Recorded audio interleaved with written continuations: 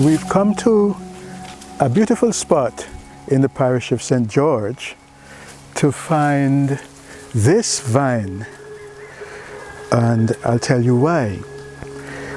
On sailors' Valentines, so especially those that were made in Barbados, only two types of seed are found. Only two types of seeds were used. Both are red seeds, and they go by the names Jumby bead and crab eye. And here is a crab eye vine growing up here over this plant. The crab eye has a little pod, and when the pod opens you can see the bright red seeds with the black eye spots on them, looking very much like the eyes of some crazy crab. These plants have very many names. The scientific name is Abrus precatorius, and that reminds me right away that these seeds are supposed to be extremely toxic. Okay, when you know how to prepare them, you can extract a toxin which is very dangerous. But in some island traditions, these beans are actually roasted for coffee. I don't know how safe that is, but I thought I'd let you know.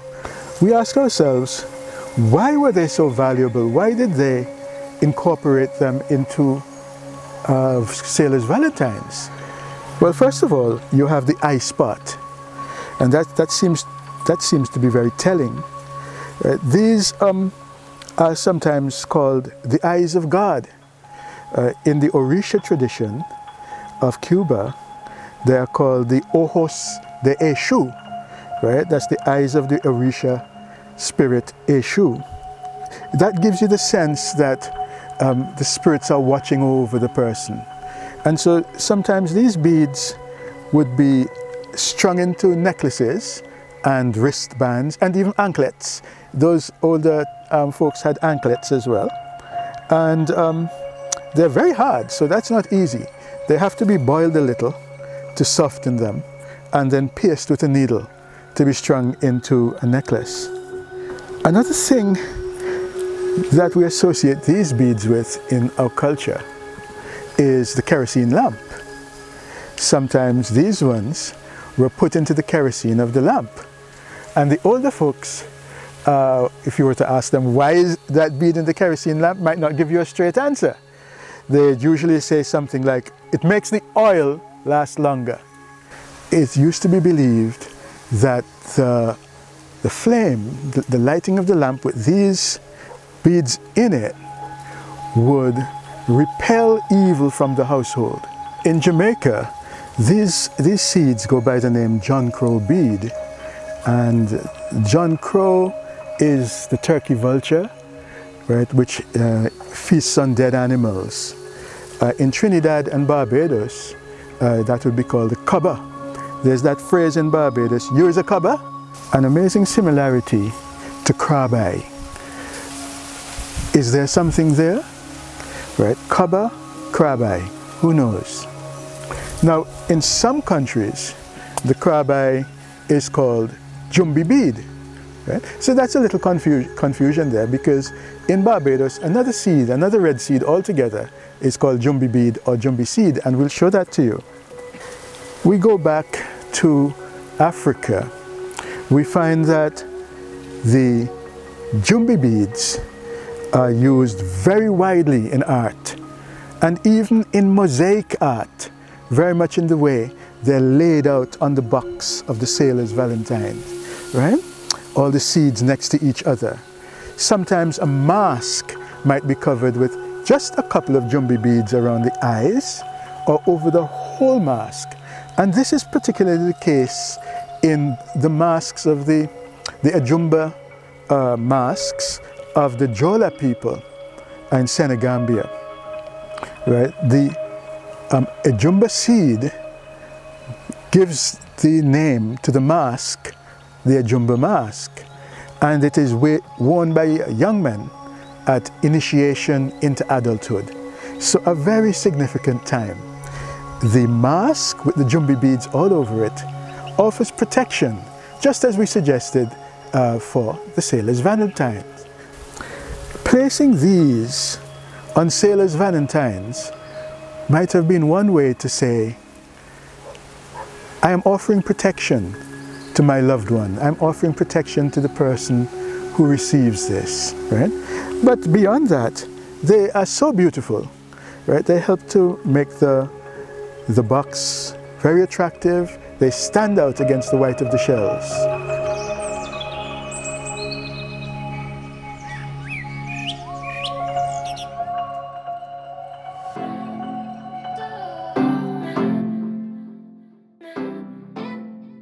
My name is Debbie Ann Edwards. I'm a designer. My main art form is in the designing of handbags. I've been doing it from 2002. I started handbags from 2002. Before I worked with clothing. I first heard of the Sailor's Valentines. I got a phone call asking if I was interested in doing a project with Sailor's Valentines. I had never heard about it before. So I did research and I was like, interesting. I realized that it started in Barbados. At my age, I had never heard anything about it. Apparently that art form was it just was removed from memory. It wasn't taught, nothing. And when I did the research on it, I liked. And I wanted to do it because I wanted to bring back that energy in my work. It took me back. I saw the sailors returning with the work, and what I saw was love, Valentine. The octagonal shape of the Sailor's Valentine came from the compass, the box that kept the compass in. So in seeing that, I knew the shape of my bags. I would do octagonal bags. And then the mahogany look, which I transformed to my bag. And most importantly, the shells. I get to walk the beach, and I walk on the beach to look for shells and sea glass and what's not. I was wondering, I wonder if they were here. I wonder if they picked them from here. And I just wanted to feel that energy of them so that I can direct it into my art form. I use the burlap because it has the color of our sand. And I love working with burlap because it's a natural fiber. So where I work, I have a shop and I sell to tourists, I sell my bags. So the shapes, I will use the Sailor's Valentines. I'm going to put this into my work now, especially the shapes. And I'm able, because of what I do, to tell people. So when I put my shapes and continue using shells and make this go forward for future, I'm able to tell people and explain to them what this is and teach what it's all about. Talk about what it is and educate people on Sailor's Valentines, because it's part of our history that was hidden. Not anymore.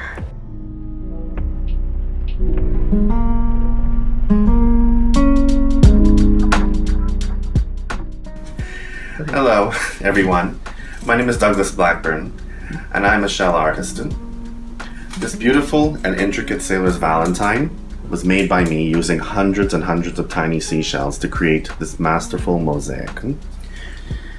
I would like to direct you to a couple of books written about Sailor's Valentines. The first being Sailor's Valentines by John Fondas. It comes in this unique octagonal cover and it showcases many traditional antique forms of the art craft.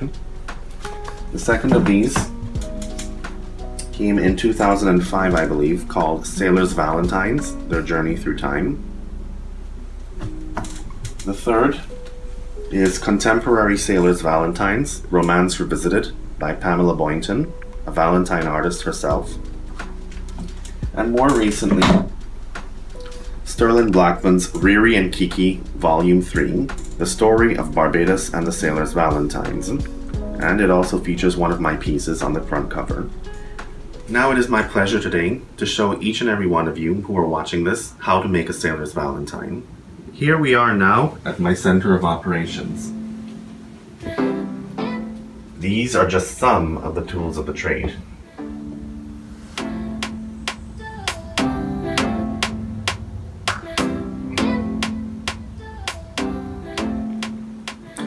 This This type of glue I only really tend to use when I am bonding shell flowers that have been wired.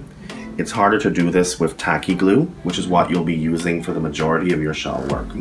But this bonds it like iron, and you're not getting it out without damaging stuff. And you will also need some hairspray, extra hold, and this is for the dyed sand. Regarding dyed sand, no two artists are exactly alike. Every artist does something differently, but there are those of us that like to use dyed sand in our shell work. Basically, this kind of creates a map of sorts for putting down shells.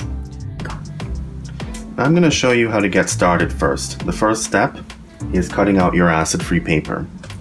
Also, something very important to note. When you get your box, make sure that the numbers on the molding strips are matched with the sides of the box. If not, you're going to have one hell of a time getting them to fit back properly. So now I take the glass and I put it onto the acid-free paper. Then, after that, I cut out the design with my scissors. So now with your shape cut out, what you then do is that you rest it down into the box, onto the shelf where the glass and the glass trim will go, and then you put the glass trim back in. With that in place, I then draw the smaller octagon, like so, and 8. Then after this is done, I cut out the excess. And there, with that done, you push it down into the box, make sure it fits nicely. If you want this done more accurately and more professionally, the folks at Fine Art Framing in Pelican Village can do it for you. And there's also another person named Shaka Rodney, I believe, in Christchurch that does it as well. Up to you. Now we're going to get to drawing out your design. Now the most basic way I was taught this is to take a ruler and your pencil and draw it side to side, connecting the corners.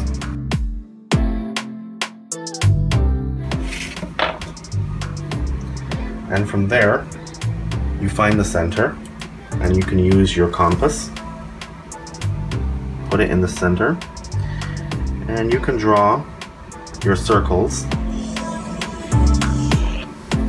For example, like this. Cool.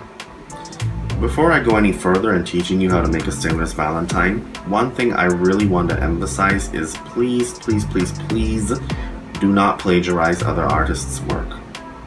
What you see here in these books and any other resources is really and truly meant to be a guide. You know, look at them, seek inspiration, and be prepared to spend a lot of time and effort and thought and planning into making something that is uniquely yours. When I first became interested in sailor's Valentines, I often used to look at the antique pieces at the Barbados Museum for inspiration. Now I'm going to start the gluing process, sticking down the design in the box.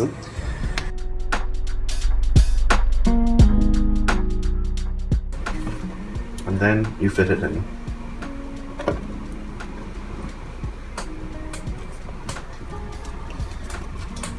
Sometimes the water in the glue can make the board distort a little bit and bend up.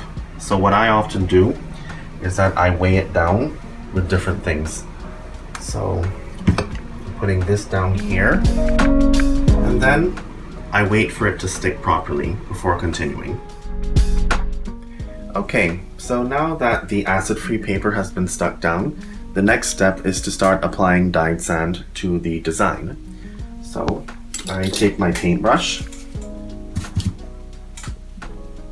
apply some of the glue from before, and start brushing it onto the sides. Now all the sides have been covered with glue, so what I do now is that I take my dyed sand and apply some onto one side like this.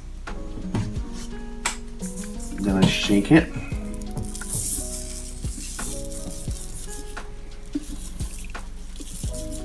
And there you have it.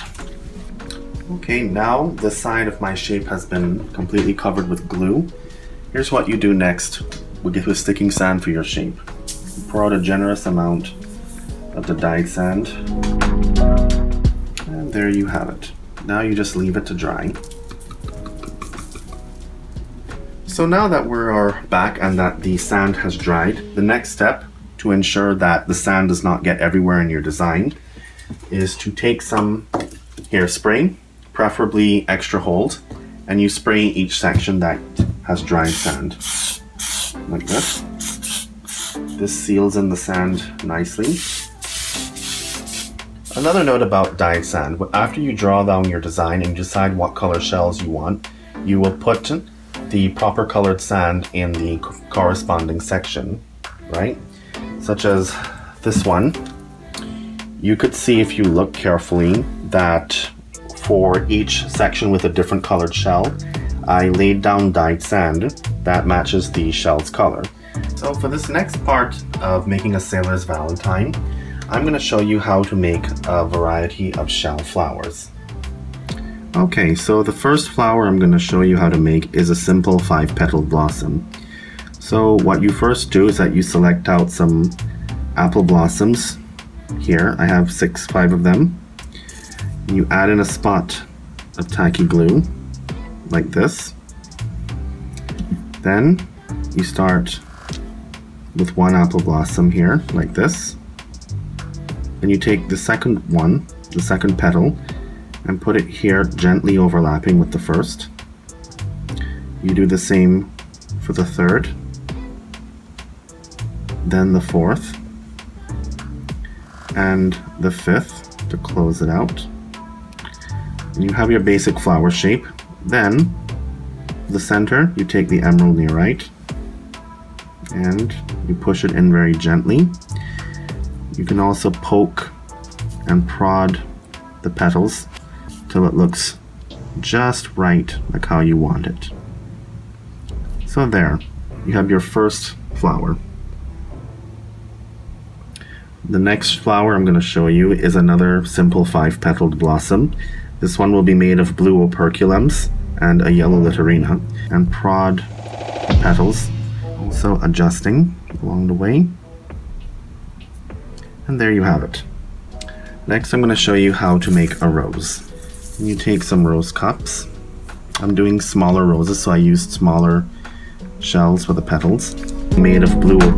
Start with 7 at the bottom. And I move up into another layer. On the way. Then another. At this point, you can push the blossom together gently with your fingers. And I take some more. You can use your tweezers. We have your rose. I want to thank you all for watching to the very end, and I hope that you learned something about how to make this beautiful, unique Barbadian art form.